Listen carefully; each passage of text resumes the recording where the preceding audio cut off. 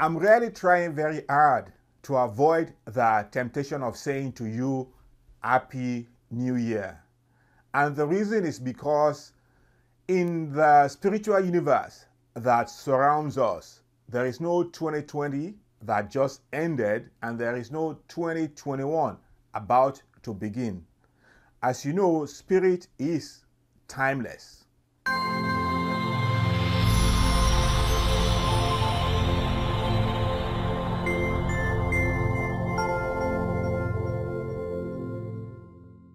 Welcome to Stir Up Your Purpose channel.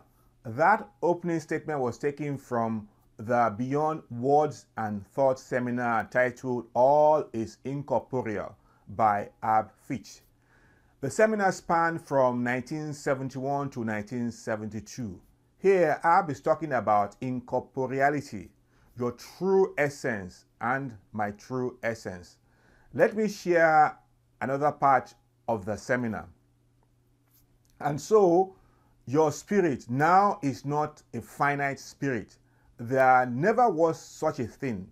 It's not a localized spirit. It's not a 1971 or a 1972 spirit. And I will also add, it's not a 2020 or a 2021 spirit. It is timeless as the Father, spaceless as the Father, infinitely eternal, pure and perfect and immaculate forever. It has no beginning and no end. You are an everywhere spirit. An everywhere spirit, or you must come back into a sense of mortality. You can never be separated from the Father.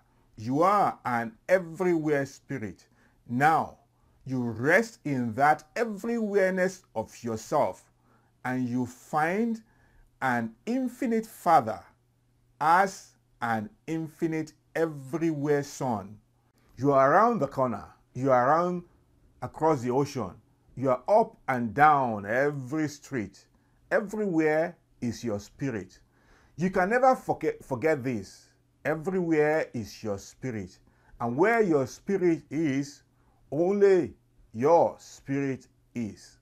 Your name may be Mary, and his name may be Bill, and he is saying, my spirit is everywhere, and you are saying, my spirit is everywhere, and you are both right, because you are both one spirit everywhere.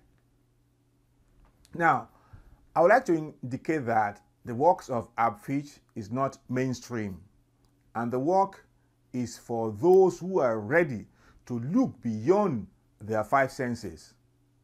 The work will challenge someone who has not looked at life from an absolute perspective. That is, from a place of God is all and all is God, and that there is no other. But if you are willing to go within to that still small voice, the I that I am, life will take on a whole new and beautiful meaning. I invite you to listen to the seminar several times. There are two parts. Part 1 is about 1 hour, and part 2 is about 35 minutes. Enjoy. Welcome to all of you. It's a great pleasure to see so many new faces today, and equally a genuine pleasure to see our regular friends. I'm really trying very hard to avoid the temptation of saying to you, Happy New Year. And the reason is because in the spiritual universe that surrounds us,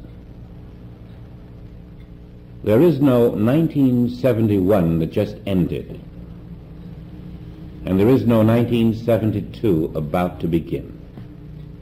As you know, spirit is timeless. You can never divide spirit up into minutes and hours and days and years. The Spirit of Christ in you does not live in time, space, in the physical forms that we place in time and space with our five senses.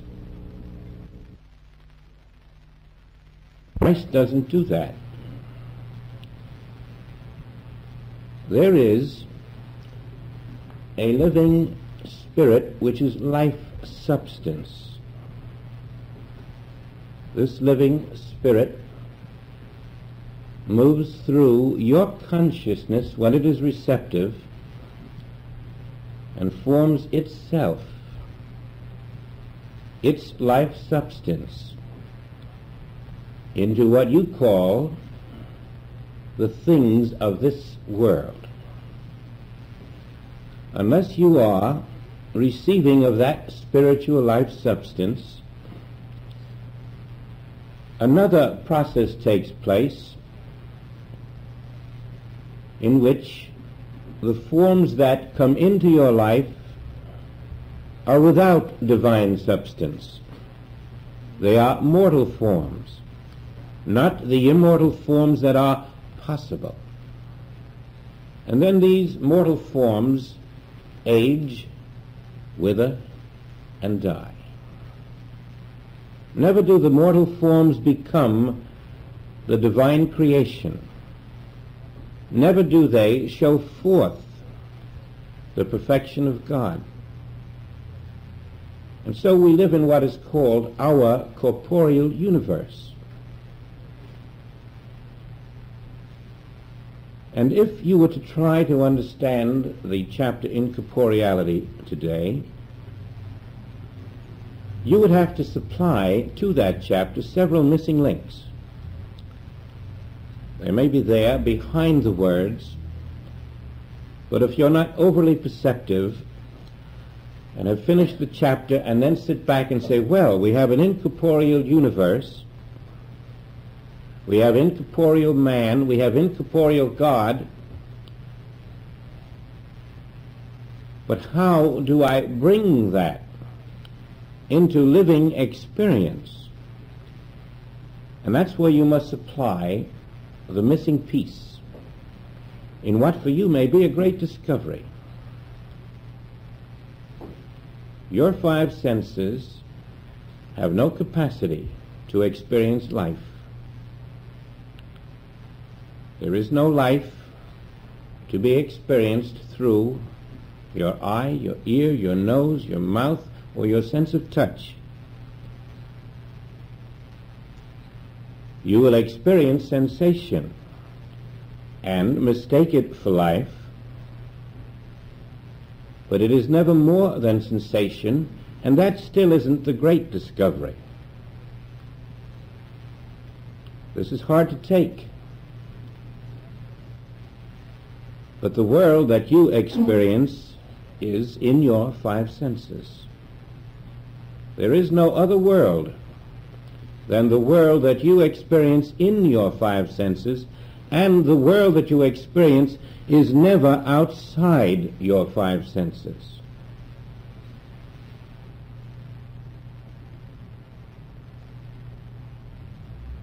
The great dream of life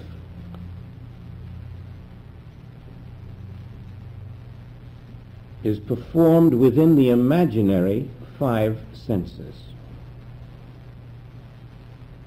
You're not looking at a sick person. You're looking at an image in your senses. You're not looking at a healthy person. You're looking at an image in your senses. And the only place that person exists is in your senses. That person has no existence outside of the eyes of the beholder.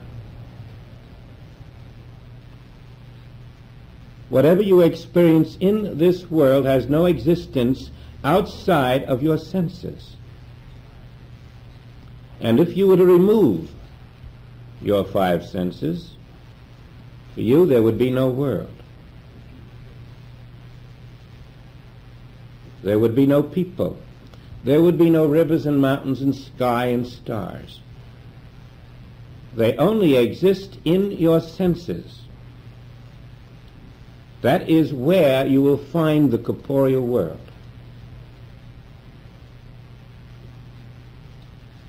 When a magician stands before you with a big top hat and pulls out a rabbit, nobody in the audience really thinks that he just created a rabbit. They know it was there all the time. When Jesus Christ reveals a healthy man where a sick one was, he didn't create a healthy man. Where he reveals an eye that can see where a blind eye was, he didn't create an eye that could see.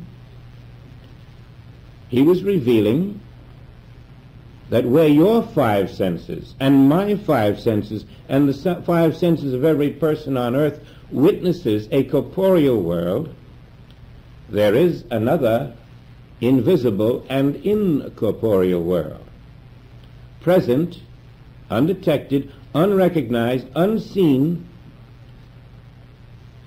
but real. He was revealing that where you stand as a person in a corporeal form, there is something else there that is you, but isn't visible to you. And that something else invisible to you, which is you, he revealed to be the image and likeness of God.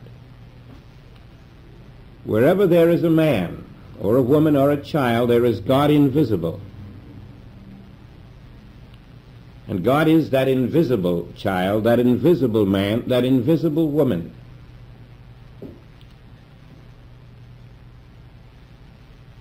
Where we see the sick man, we are unable to see the invisible God.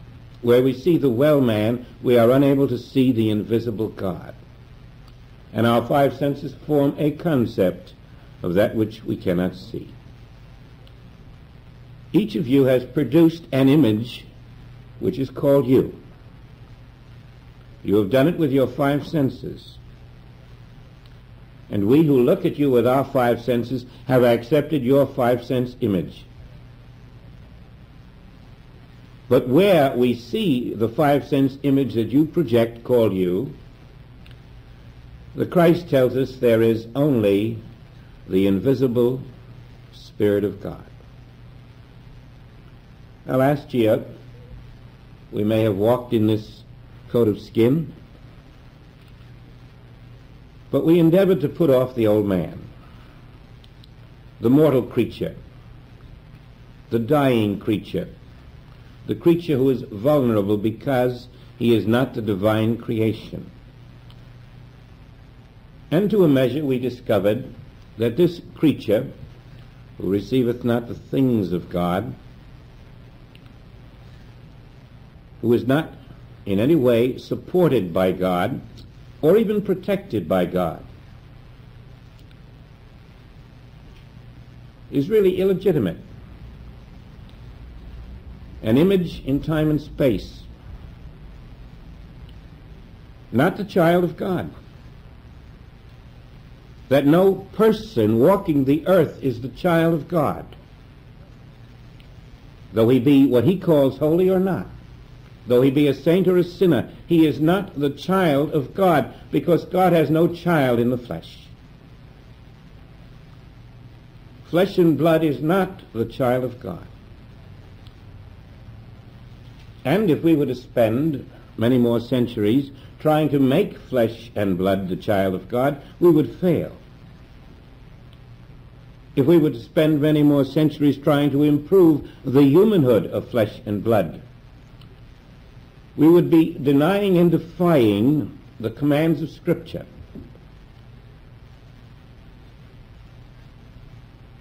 For we are told to walk in the kingdom of God, to be perfect as our Father, to put off the garment of mortality, to be reborn of the Spirit and of the truth. We cannot comply with these commands if we are creatures of flesh and blood, because the natural man receiveth not the things of God. So we come to perceiving that we have entertained a concept of ourselves called flesh and blood, in which we think we live. But God is not in flesh and blood.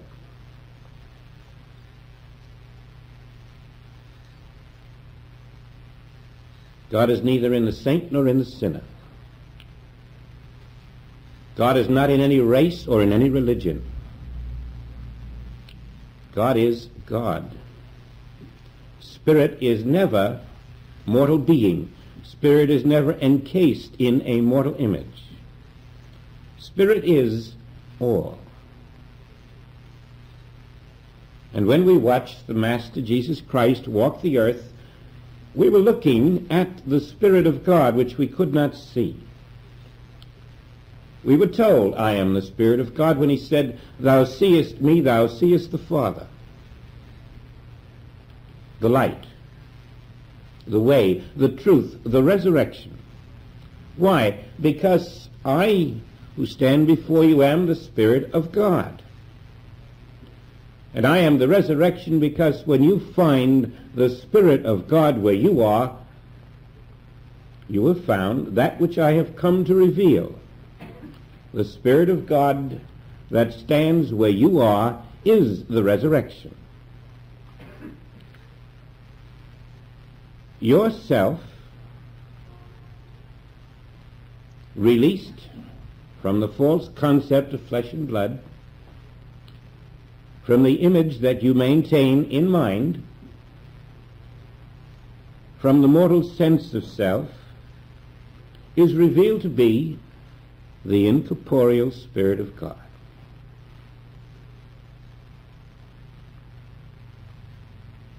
No matter where you look, no matter who you see,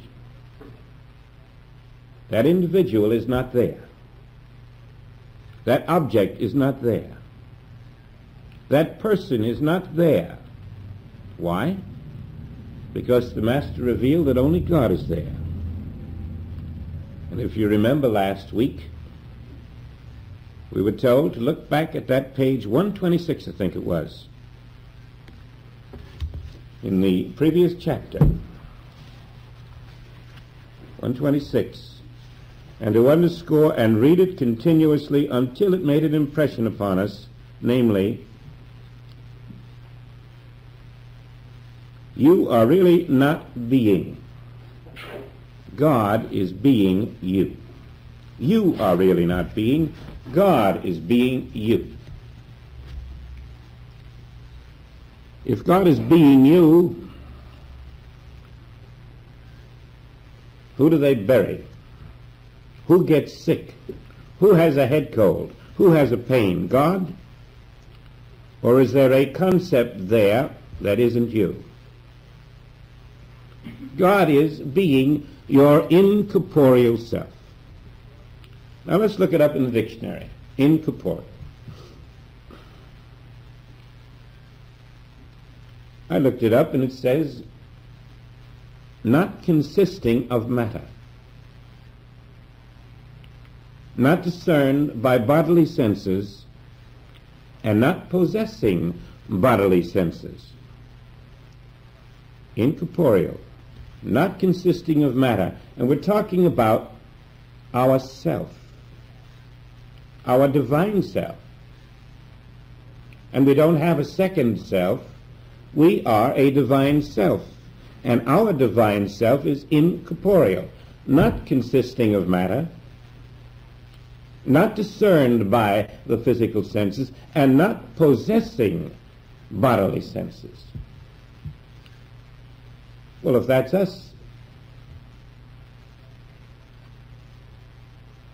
who is that who's wearing a dress and wearing a suit of clothes? If that divine incorporeal self is yourself, who got dressed this morning? Who had breakfast? Who's sitting in a chair? Are you willing to say that God got dressed this morning? God had breakfast? God is sitting in a chair? Or can you step back out of the corporeal sense of self into Christ, into the invisible self? And see, that's what the Master revealed all over this earth. Judge not after the appearances. Here invisibly is the incorporeal divine self, the very life of God, where you are seeing a withered man. And here is another who is blind, but don't believe it. Behind this visage is an invisible, incorporeal, divine self, the very life of God, perfect as the Father. Now are we the sons of God. Now are we the divine, invisible self. Now in the year 1971, that may have been a very great shock and surprise to us. In the year 1972, it is our work. It is our work to learn how to live in the incorporeal selfhood of ourselves and our neighbors, to recognize it, to acknowledge it, to love it, to sow to the Spirit, to walk in the invisible kingdom of God on earth here and now. And I know we shall do it, because we have been doing it without our knowledge of it. We have all walked in the kingdom of God unaware that the Garden of Eden is all there is. We have looked out and we have seen pollution. We have seen poverty. We have seen hate. We have seen violence. We have seen war. We have seen inequalities. But where have we seen these? We have all seen them in our five senses. God did not create them. All error is the belief that God is dead. And the moment you have seen these things and have pronounced them to be there, you have said God is dead. See that pollution? That means God is dead. Why didn't God protect that river, that air, that water? Why didn't God protect that child? Why did God send 50,000 boys out here to kill 50,000 boys out there? The moment you say these things are happening, you are saying God is dead. You are living in a corporeal world. You are hypnotized. You are accepting the world that is not my Father's kingdom. And you are willing to say it is here. And your five senses have fooled you. It is not here. The world that God did not create cannot be here. The world of hate cannot be here, because if it's here, then God isn't here. If pollution is here, then God isn't here. If every form of evil and error that you witness in this world is here, then God is not here. Which is it? The Master reveals that where you have seen error, you have been wrong, because God is there. Watch. See, no blindness. See, no withered arm. See, no leprosy. Why? Because God is there. Where's the witness? Your five senses are incapable of witnessing God. Your five senses are incapable of witnessing life. Your five senses have no contact with the incorporeal, invisible, immaterial universe, which is the kingdom of God. And so now we come to the place where we are to transcend our senses, to deny our senses, to rise above our sense of life through the five senses.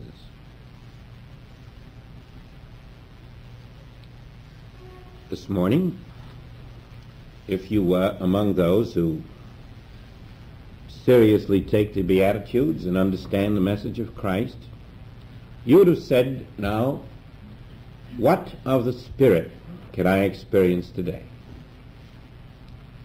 How shall I experience the Spirit of God? Of my own self I can do nothing, and therefore I will turn my complete attention to the invisible Spirit of God. And I will take a long, long drink of His Spirit.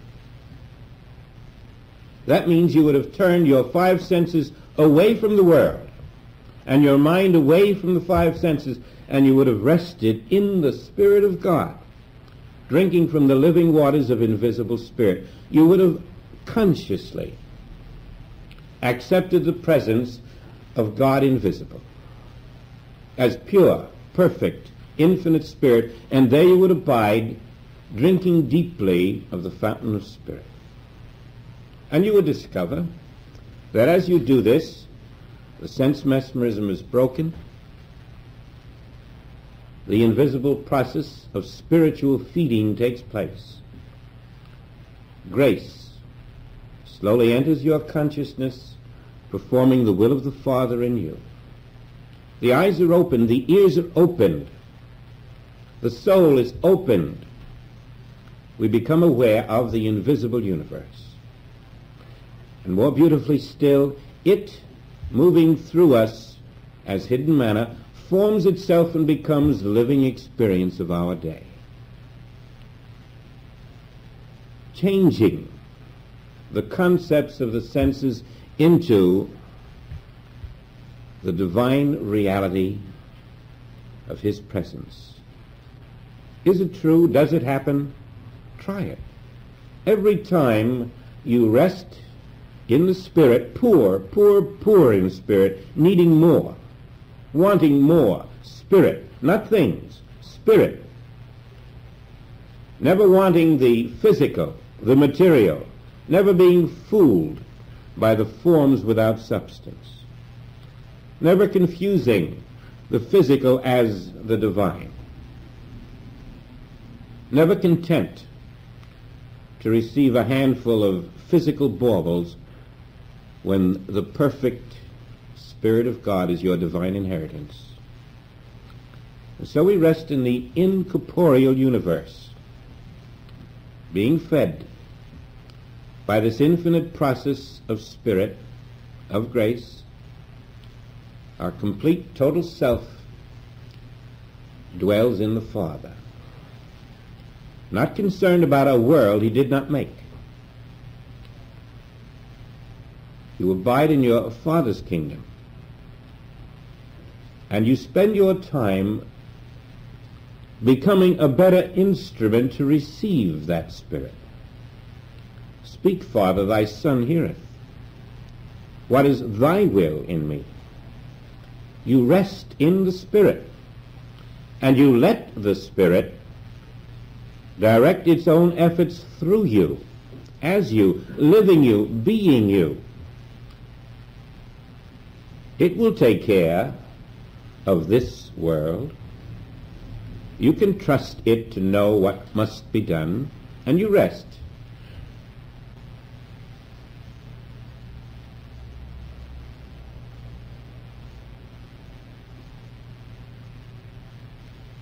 Now let's go way up there, because in order to understand incorporeality, you have to come out of a little me.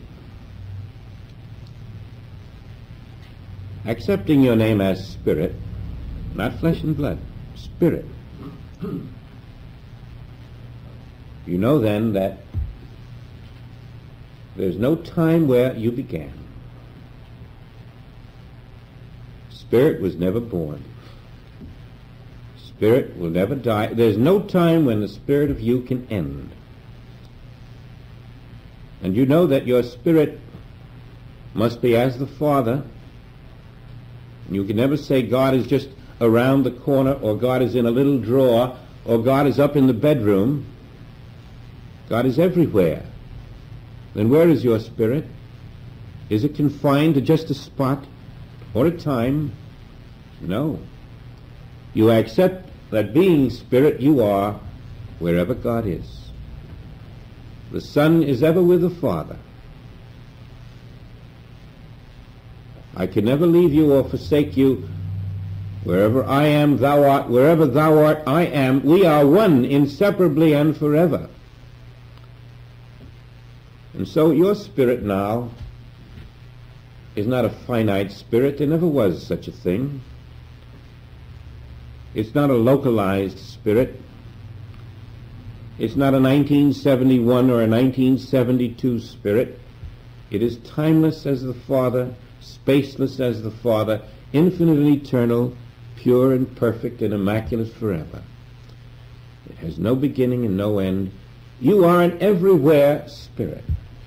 An everywhere spirit, or you must come back into a sense of mortality. You can never be separated from the Father. You are an everywhere spirit. Now you rest in that everywhereness of yourself. You find the infinite Father has an infinite everywhere Son.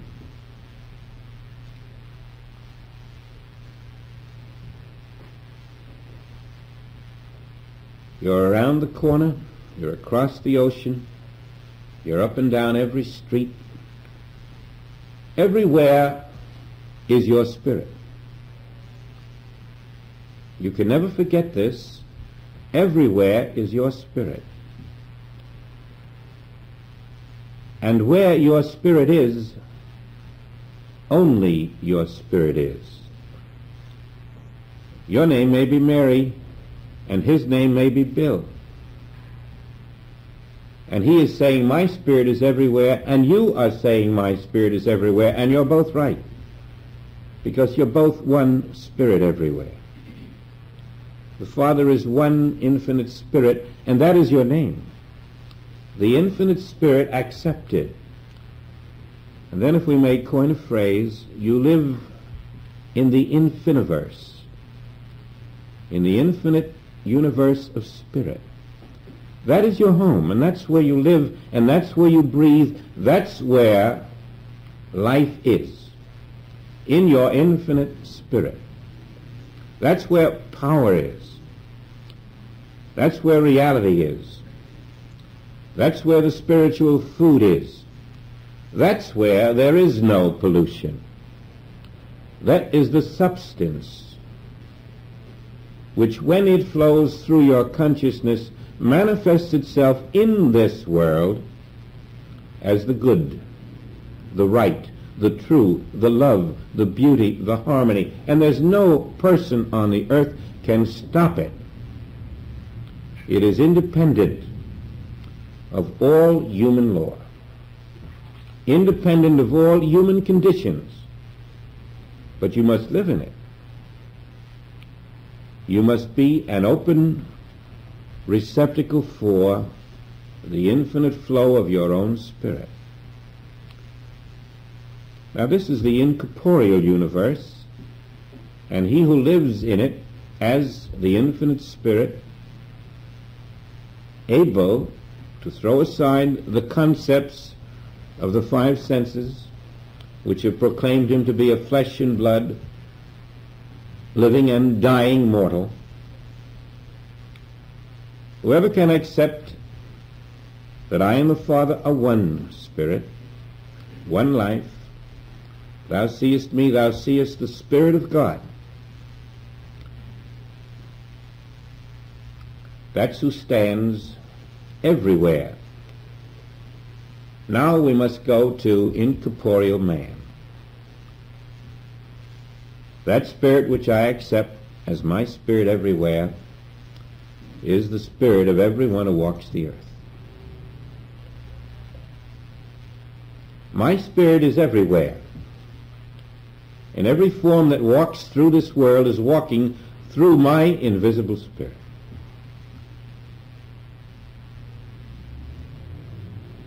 When that is your consciousness, you are in your everywhere spirit, and you are in the divine law.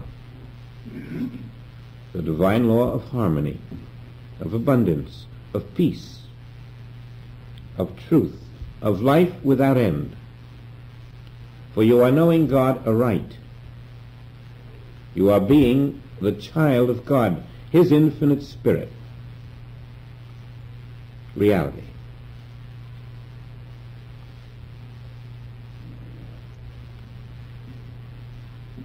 Joel clearly makes the point that you cannot have an incorporeal God without form, without shape, and then come around and have a corporeal son with form and with shape. You must have an incorporeal son too. The Father and Son are one. If you have a God of spirit, you must have a Son of spirit.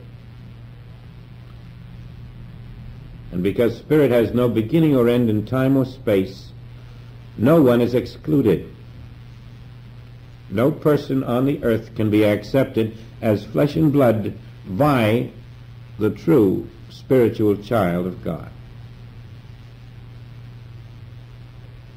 You must look past the forms to the incorporeal form, that form which is there without matter,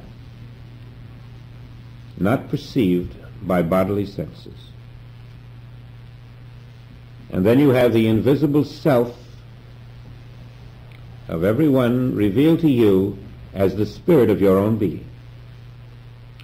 There is no out there anymore. All that is out there is the spirit of you. And the spirit of you out there is the same spirit where you are. And so here is your spirit, there is your spirit, and nothing in between but your spirit, one continuous spiritual identity. You will not hold this all day, but if you start with this, you'll find something opening in you to receive much more, because you'll be quickened. The spirit you're acknowledging as identity is the only self that can live in the universe of God. There is no mortality in God. Only Spirit lives in the Father. Only Father lives in the Spirit. God never becomes manifest as a physical anything, but becomes manifest invisibly. And then the five sense creatures of the earth will interpret that invisible manifestation into this world, and it will be good.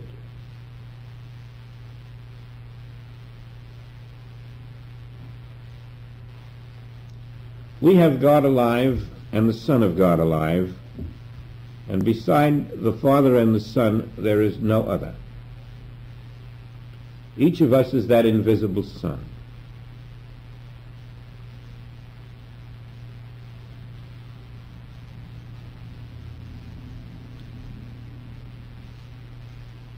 When you live in this incorporeal universe as incorporeal man, accepting your neighbor as incorporeal man, you are fulfilling divine law.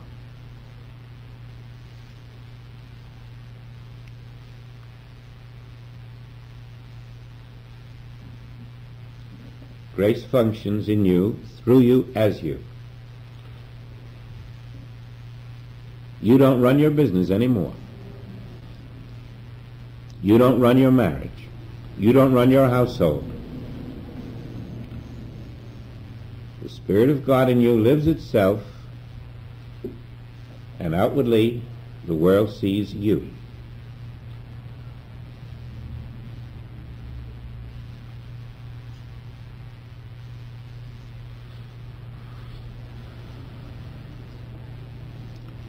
From time to time in the Bible, you have heard the phrase, turn.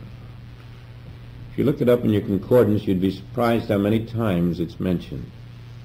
Literally hundreds of times. One of the most well-known passages is in Ezekiel.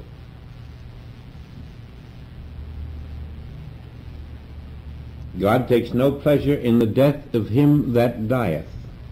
Wherefore turn ye and live. Now that turn ye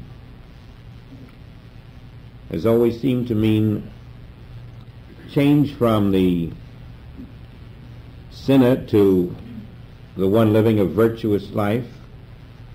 But actually the Hebrew prophets, in revealing the meaning of turning to the world were telling us to turn from matter to spirit, to turn from the visible corporeal world to the ever-present invisible incorporeal world, to turn from the visible to the invisible, which is ever-present, to turn from the sense of mortality to the awareness of immortality now.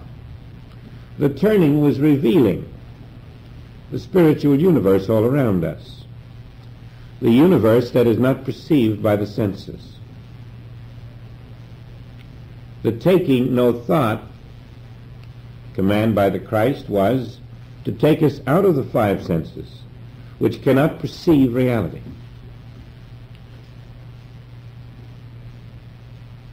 To teach us that all error, all suffering is sense misperception.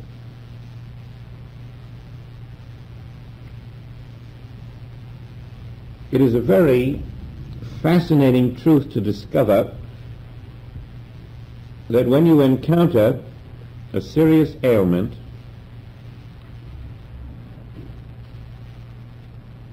that it would be shocking, of course, to tell the so-called victim about it, but you can know that that so-called ailment exists only in your five senses. It has no other place. I mean, you can look at floods, fires, earthquakes, hurricanes, and they exist only in your senses.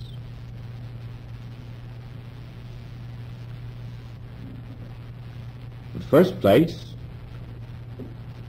they're not God created, and there is no other creator, and so you're looking at non-creation. Why do you see it then if it's non-creation? Because your five senses can only see non-creation.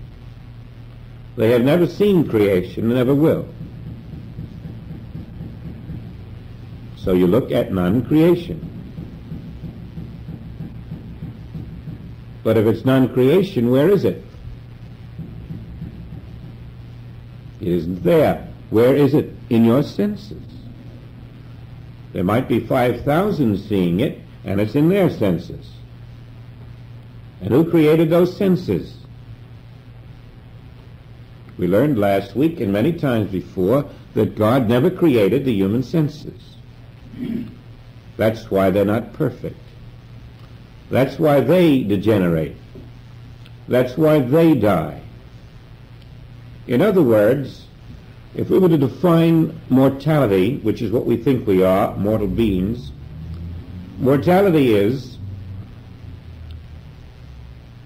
that state or condition in which an individual is not receiving through consciousness the living Spirit of God.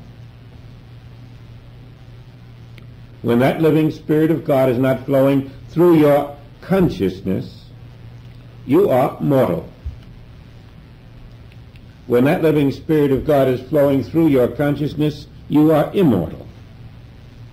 And the forms that you manifest will be immortal or mortal depending on whether you're meek unto the Spirit or asleep to it.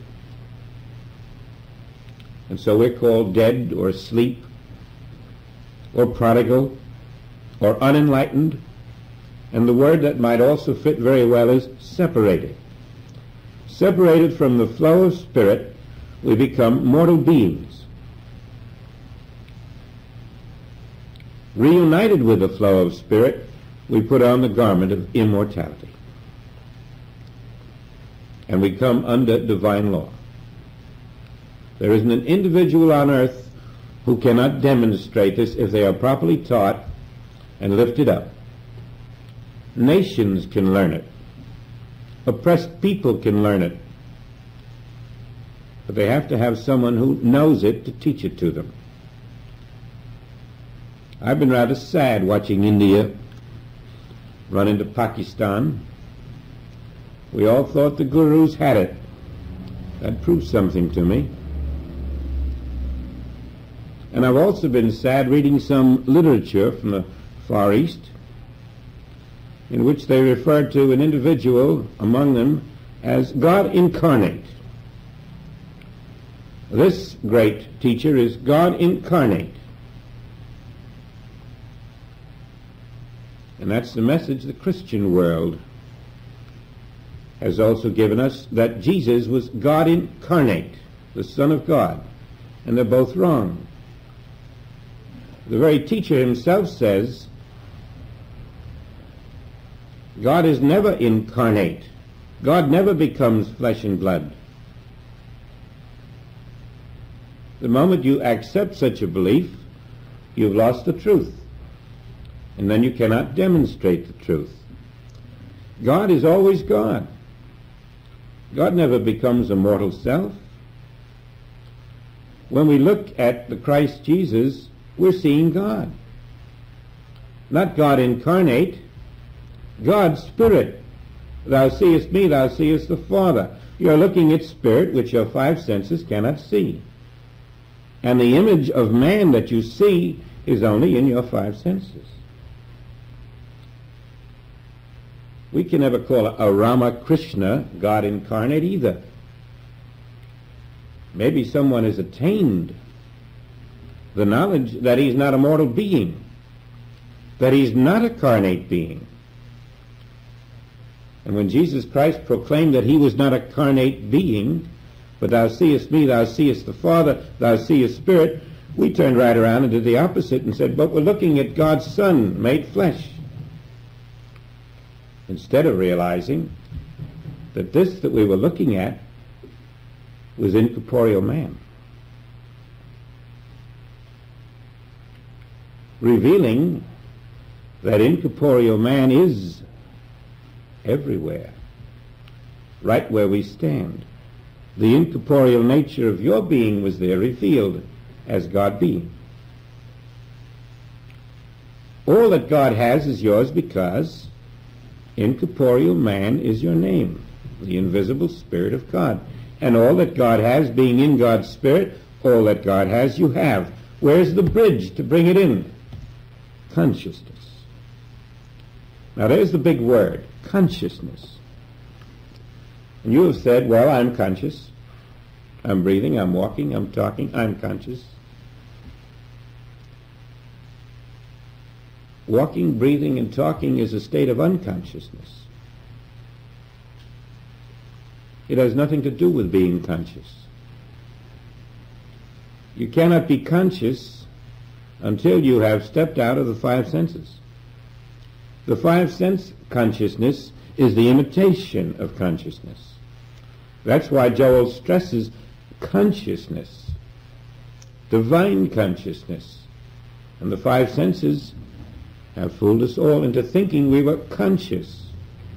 Now when you get out of those five senses, when you can look at them and say, there's where the beggar is, there's where the alcoholic is, there's where the boy is who's taking drugs, in my five sense belief.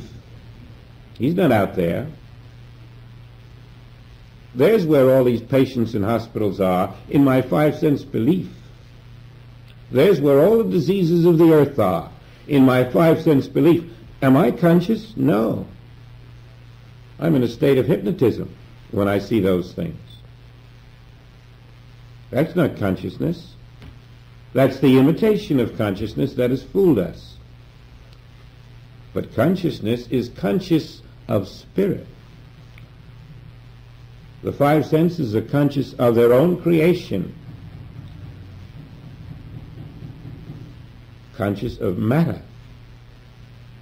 Material consciousness and sense consciousness are one and the same, and they are a state of unconsciousness. They are an unfinished consciousness, not yet evolved into truth. And coming out of them, aware of the presence of spirit, in your spiritual consciousness, you are conscious of reality, of life. And then you manifest it.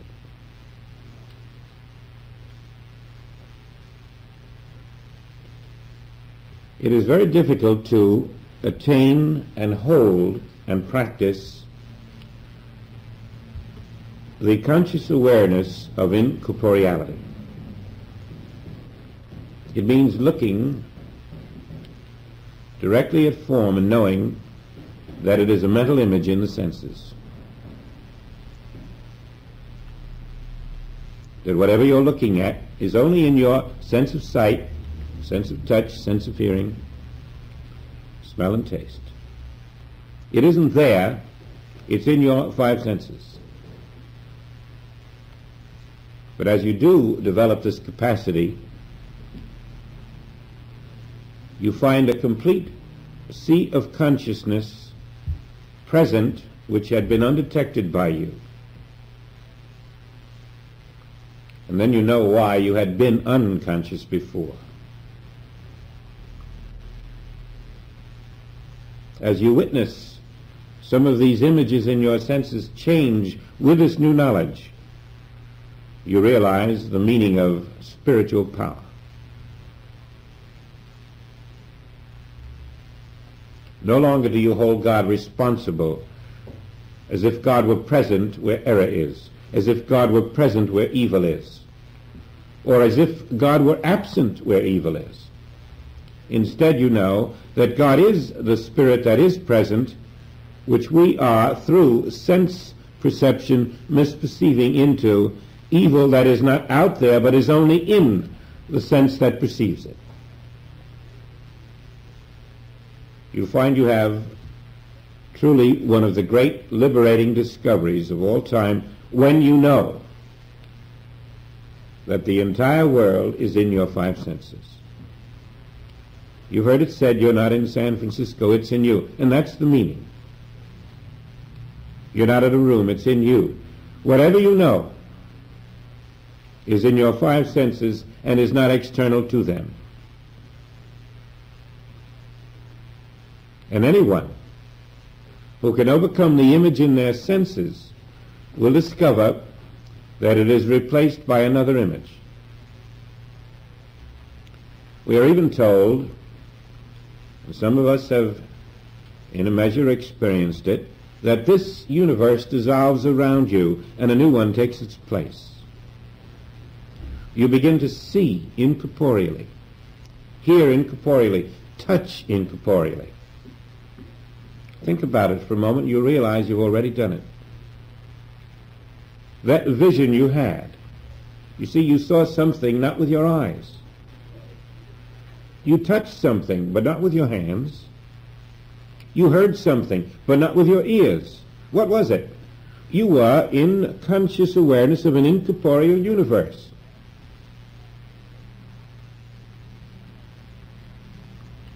That magnifies, becomes more frequent as you step out of the mesmerism of believing that the images in your mind are external.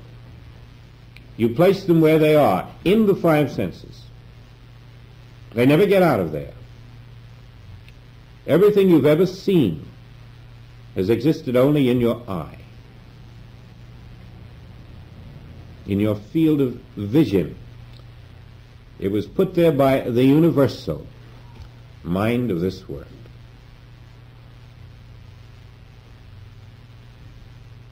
You are not impotent. You are not dependent upon this world. You are not helpless in a sea of human disturbances. As you stand still in your senses,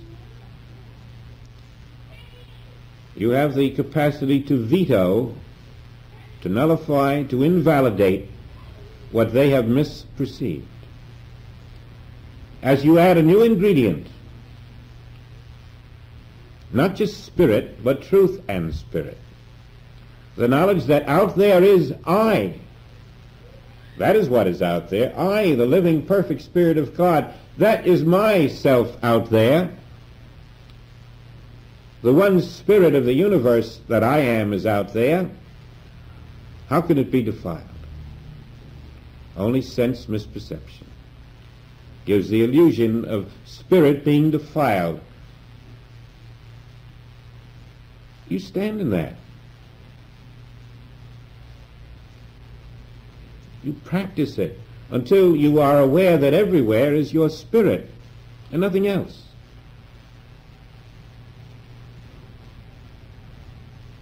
You'll discover the senses lose their capacity to fool you.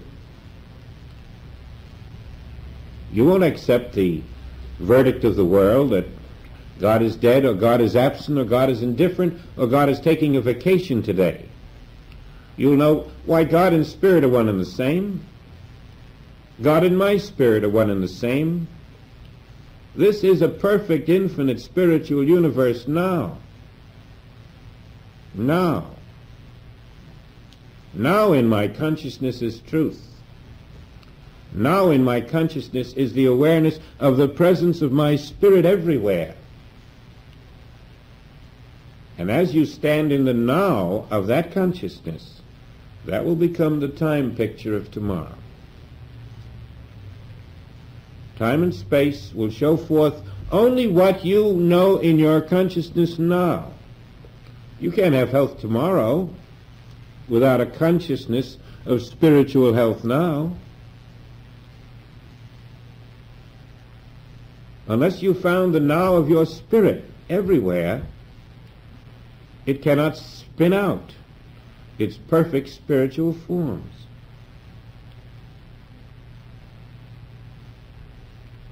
Now you are incorporeal man and woman. Now everyone on the earth is incorporeal because they are your invisible spirit. One indivisible spirit. Now you are the child of God everywhere. Not in a room, not in a city, but everywhere. Now there is one indivisible, invisible self.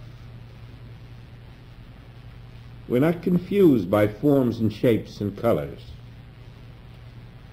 We're not confused by races and nationalities. We're not sowing to the form, to the flesh, to the material concept, to the five sense world. We're accepting the immaterial, the spiritual, as the all, the only, the incorporeal universe, the incorporeal man, the incorporeal forest, the incorporeal tree, the incorporeal river.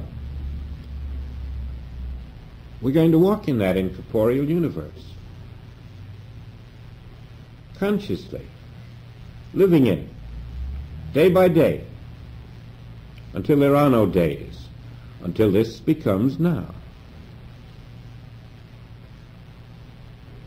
Now that is the mystical consciousness. You can call it illumination or Christ consciousness or the fourth dimension. It is being what you are.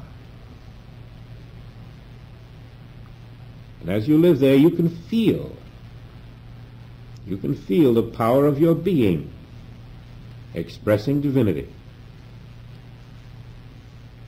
moving right through all of the laws of karma, the laws of man, the laws of weather, the laws of good and bad health, the law of age. You can feel your life substance being itself. You'll even come to the point where you know that life substance is always going to be itself.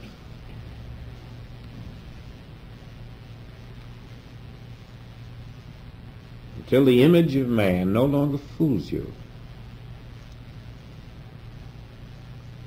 The image of things, of objects, no longer entices you to possess. Because infinity is your name.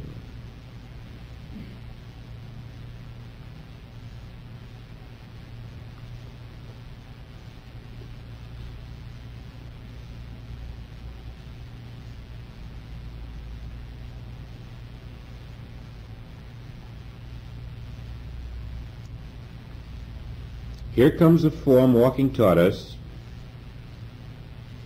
Quickly, who is it? Are you going to accept the form or the invisible spirit that is there? Are you going to accept that there's someone out there, or will you know that that is my invisible spirit?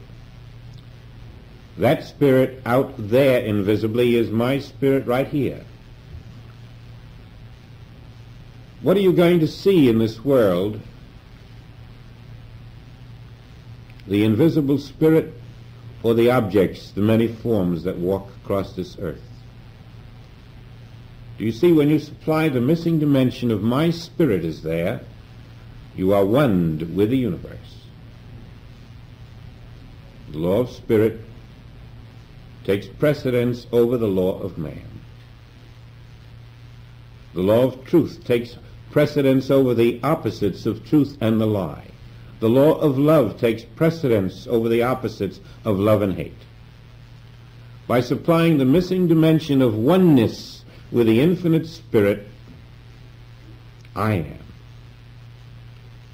you come out of the law into grace.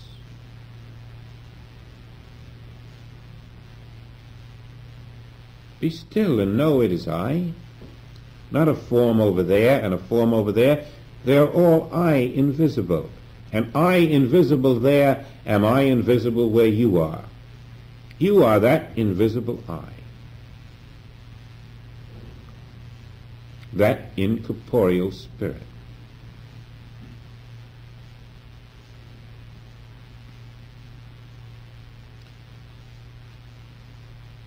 As you can see, all this is outside of a human mind, outside of five-sense reaction.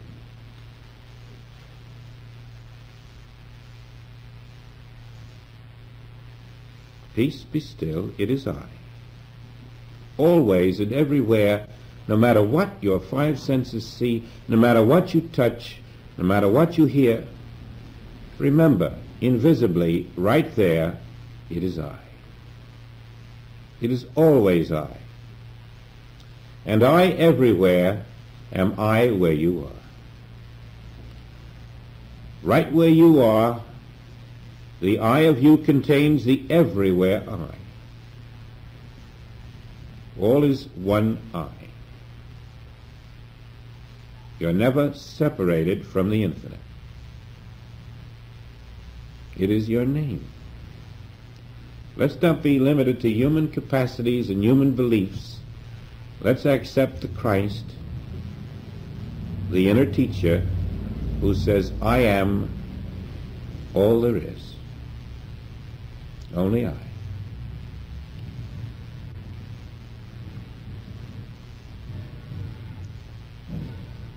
And accept that as your name.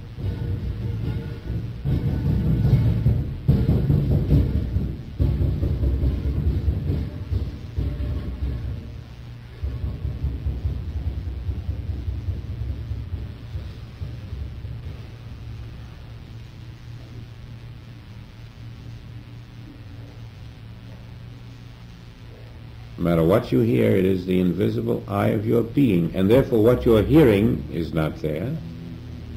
I. Always it is I. Do you not recognize me? It is I. And I am perfect, so if the visible is imperfect, do not be fooled by it, because I am here, and I am there, and I am perfect. Stand ye still in the invisible perfection of I, and behold the salvation of the Lord.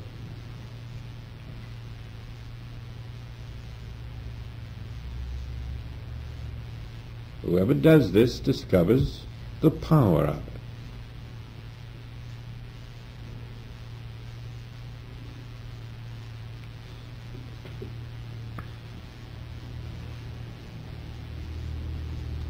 If you've lost yourself and can't find the you, that's great.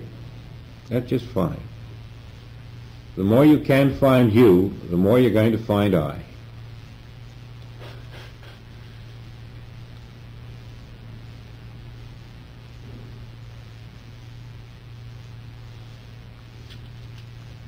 And so 1972 is in you. You're not in it. It's a concept of the human mind.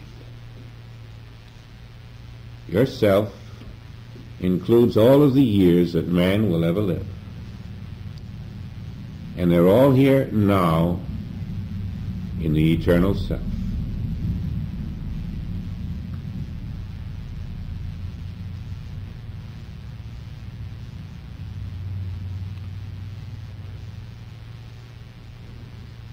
Instead of a happy new year, we wish you a happy eternity. Let's have a little silence, and then we'll rest for an intermission in about a minute.